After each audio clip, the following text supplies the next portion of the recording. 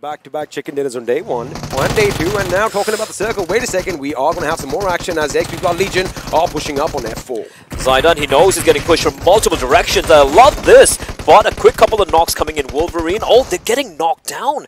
Quite a number of them, and they might just enter not in the nick of time. The one player will be taken down. Dominic needs to be res as well. Look at Khan just pushing on in. Is he going to be going for the res? I don't think so. He's going to be going in for the push, trying to get the player here. He spots him out. He's going to go for the close range duel. He's going to find another player, and now it is basically a 1v2 favoring the side of F4. The res has come on in, but Ryan needs to do a lot of work. He's going to do a fantastic job up close with the auto shot. He's going to find one. Khan just peering around the corner, and it's going to be a beautiful 1v2 from Ryan. Close up and personal. The kiss of death delivered. Now, A1 Esports have T2K in a bit of a pickle, and that jar is about to be shattered real quickly. Jane lying prone, hoping no one spots him out, and he is not being seen here. He's in that smoke, but the smoke is a giveaway. The smoke is a giveaway, but Jane! From inside of the smoke, he's still going to get the knock and the finish as well onto Dante, and Jane doing his best to keep them at bay. He's dealing a little bit more damage, but unfortunately, finally, he will be found out.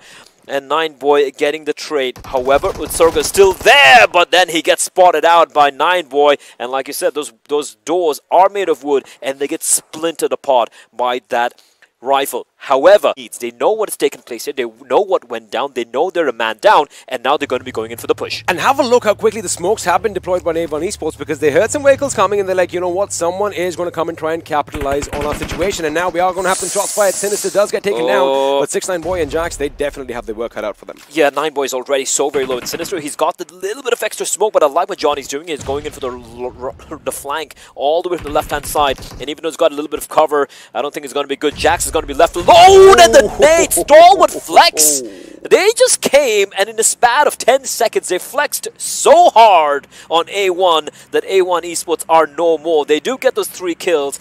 Who had a fantastic super weekend, and they're getting pushed though. INES actually pushing Future Station, and the explosion. Badder is going to be spotted out. Future Station, well, they don't seem to have much future in this particular map. INES will come and wipe them out. That's a full wipe. They don't lose a single player as well. INES, a team who didn't make it to the super weekend. Future Station as well didn't make it to the super weekend. But in the meantime, wary, he might get shot from behind. Again, not much cover to work with. They have to go prone. They're taking fights in multiple directions. Cooney's going to get a kill as well. Nightwing running and gunning.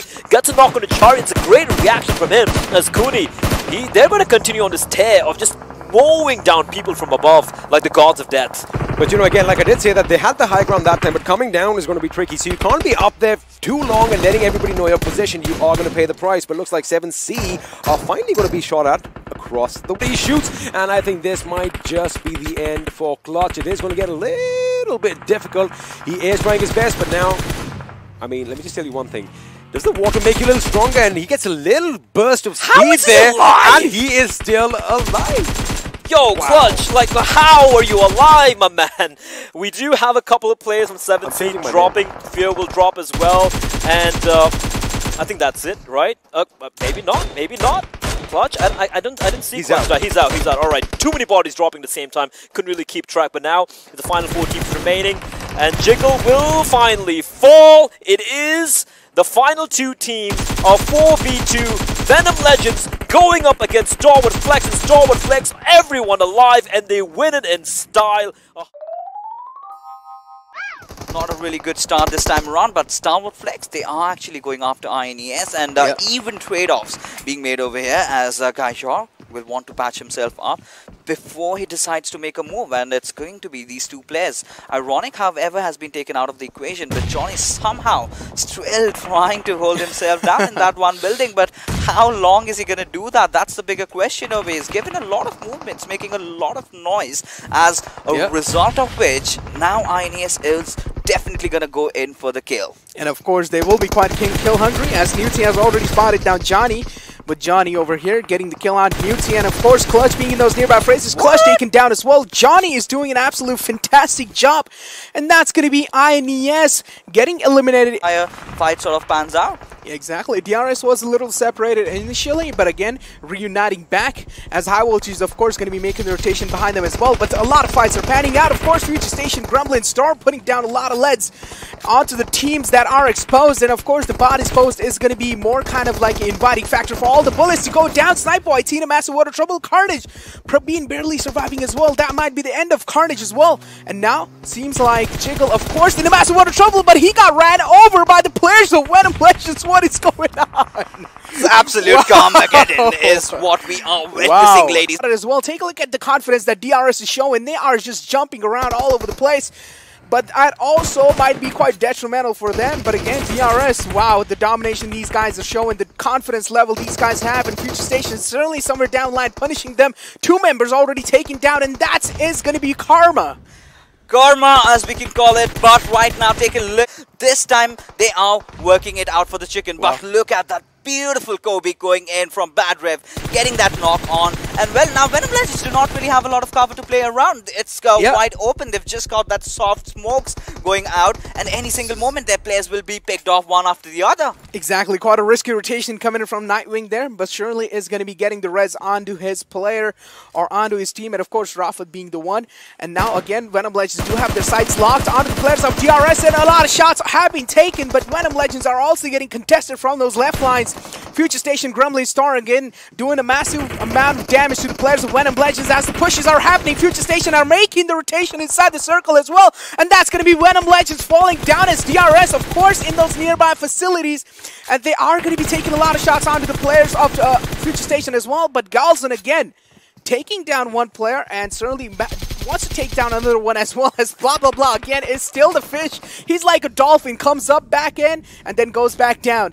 Right back in and still swimming it on. And it's going to be really tough task for Bad Rev to get that confirmation, provided the situation that we've got DRS right in front of them. Now the vehicle has been blasted off, so you've got that soft cover that you have got for yourself. But DRS going after Future Station, this is going to be really interesting. This is exactly what we wanted to see. Bad Rev sort of overextending and being punished for that. That is not called for. Now it all comes down to its Evil Eye and Tamim. We've got to see as to how these two players played out, but because otherwise it's just DRS walking off with a victory over here. Well, I mean, exactly. Of course, the last man is going to be surviving from the players of Future Station, Grumbling Storm. And now they are probably the massive contender, as Evil Eye, of course, being the last man, and that's going to be him getting eliminated as well. Now it's all down to blah blah blah, who is inside the water and probably committing suicide. Is going to be a massive chances that he... Goes T2K, had they maybe thrown a few grenades as we have on our screens right now. It could have been devastating, but right now looks like A1 Esports Dante is getting ready to send people down to the depths of hell. Indeed he is, and Inky's got a lot of work to do, and there is no escape. Dante, well, it's a divine comedy for him, but not for his opponents. They will be destroyed. A1 Esports make the not exactly a great start. Carnage now running in towards A1, and A1's going to be licking the chops. They're hungry for these kills. Jiggle's been spotted out. 9boy switching his weapon to the AK-47, looking to take the fight, and he is going to come out on top there. In fact, it's going to be his teammate helping him out, but they need to be wary. They need to be careful, as you pointed out earlier, off their behind, off their 180 degrees, because there is a team behind them, and it's a team who have been looking so good so far today. It is Blood Legion. Blood Legion have been playing phenomenally right now. They have that aggression backing them up right now as well. A1 Esports, I think the respite is not over. They're going to get pushed on, and that was a decent Molotov over there. Indeed it was. Snipe pushing up in, nades being tossed in as well. He's tossing multiple nades, but Jiggle will fall. Snipe not able to save his teammate. 9boy so very low as well, and Jax comes in from the side. He's taking a dangerous duel. It's down to half HP. He still continues to take the fight, and look at the pushing in tandem. The 1-2 wombo combo. Dante even having a little bit of cover for the reload. They're going to find two, but there's still a player outside of that area. It is Prabeen, and he's trying to make a run for it out in the open. The ridge saves him, but he continues to drive on ahead, and he will be found out in the end. A1 Esports are on a tear. They are on fire, and Dante by 4 members of StalwartFlex, but they don't know his position. Oh, the nade! It's a smoke. It's a smoke. Oh, the nade! It's a nade. Dante just stared at it. He's like wondering, what is that round object? And it explodes right in his face. And with that, he's down to his knees. The second nade as well. And oh my lord, Skylight Gaming, they are just tossing in an artillery bombardment, and Dante will be finished off. There was no respite for him. They're still not out of nades.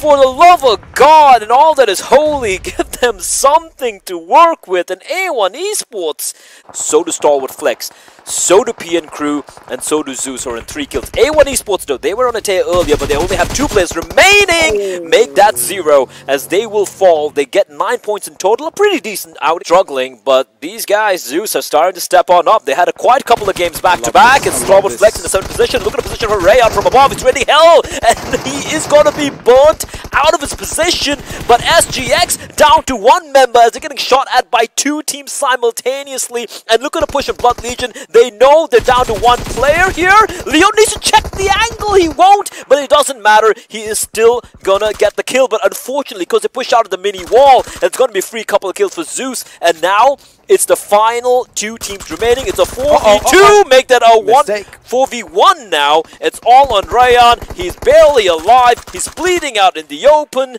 The dust matted with his blood.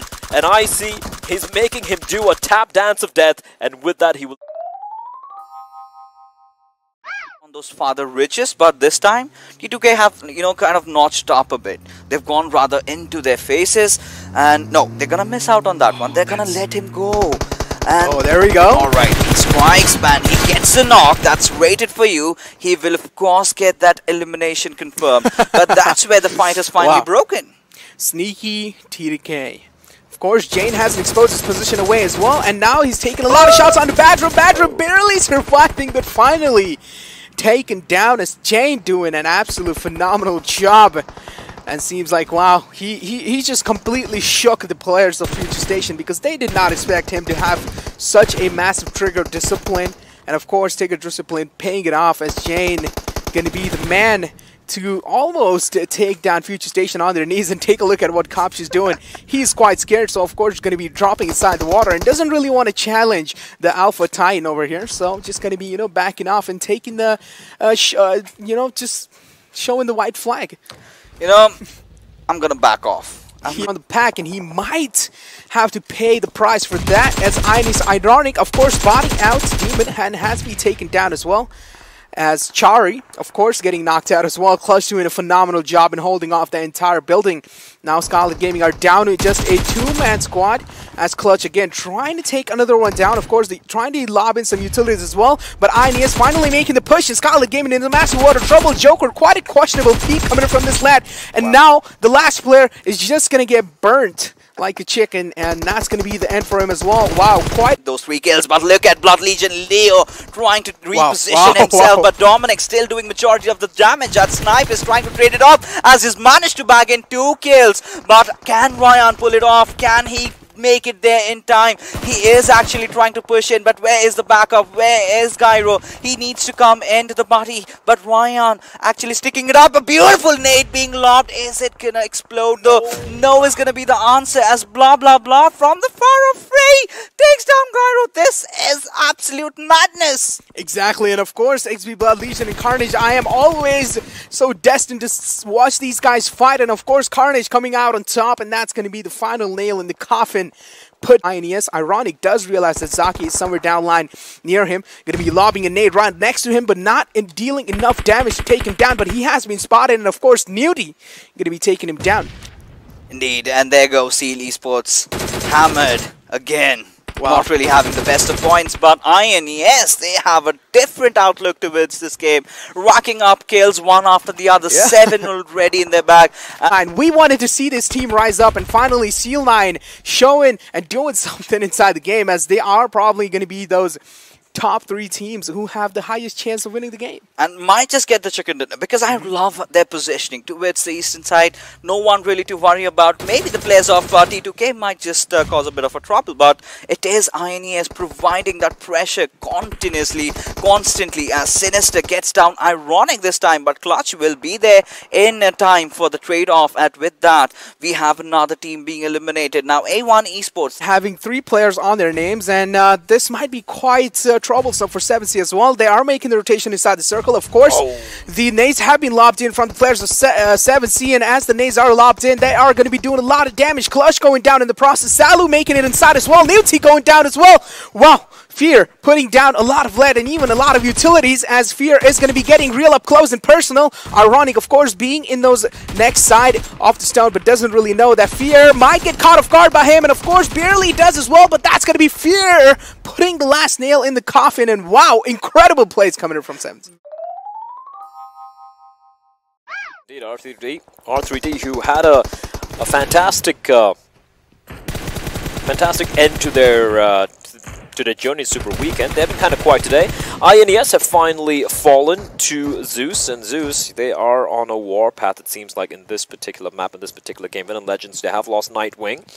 Unfortunately, there's no Batman nearby to help him out, and DRS are going to use that opportunity to sneak on in and try and isolate these players. That is Frypan and Robin, but Galden might be pushing it a little too over-eager. He gets a knock, and he won't get the finish. He is going to be taken down, but Frypan barely alive, and Venom Legends are getting bullied here by DRS. They are getting bullied, and mind you, R3D here, this commotion, they're going to be moving in as well. Of course, they do need a few kills to make sure they climb up higher on that leaderboard, as Edgar and Virus could be potentially in a position to come up and mop up all the survivors. It's multiple fights breaking out on multiple fronts amongst multiple teams, Boro. His world getting shook there with that nade. The second one could be massive if that is a nade. It doesn't look like it was one though. I thought it was a smoke or a flashbang. And smokes will be deployed here by Steel Shot to try and get the res onto his teammate Frypan. Carnage Esports will be eliminated. The Miramar Kings from the Super Weekend. They do have a few points to their name. And Zeus, they're not letting up XP. They are still just mowing everyone down. However, they have lost one player in the process, and we have also lost a team. We've also lost a team. Also, you got to keep one thing in mind. Although Zeus are going to be right in the action, one of their members is actually outside. As StalwartFlex are going to fall in the 13th position. Nightwing taken down once more by Mafia Ninja. However, this time he's not getting up. He is not getting back up, as he is put on the ground now. It is kind of even Stevens. I'm actually surprised R3D haven't moved in. They are kind of... Well, you know what? Seal Esports might be struggling, but Seal 9, they're holding the Seal name up high, right? 4 different players, 7C is going to be eliminated as well. We're down now, ladies and gentlemen, to the final 6 teams, 16 alive in the server. Do we have a little bit of a switcheroo going on? Because it kind of feels that way. Venom Legends in the meantime getting defended. Yeah, I agree with you. Would be in a wonderful spot, despite the fact that he's 14 meters out. He does need to come up from behind cover, as Demon is going to be taken down. That's a huge knock. That's a huge knock from Entry, because that means Entry, Whoa! A sliver of HP, barely alive. Edgar out in the blue. He's going to heal himself up. He's got to heal. He can still go for a run here, but Char's going to finish out Tofik. Now he's going to go for it. He's going to leg it. Now it's all on Edgar. He's going to finish out the job, but he gets shot at. And I hope you let me in, yeah.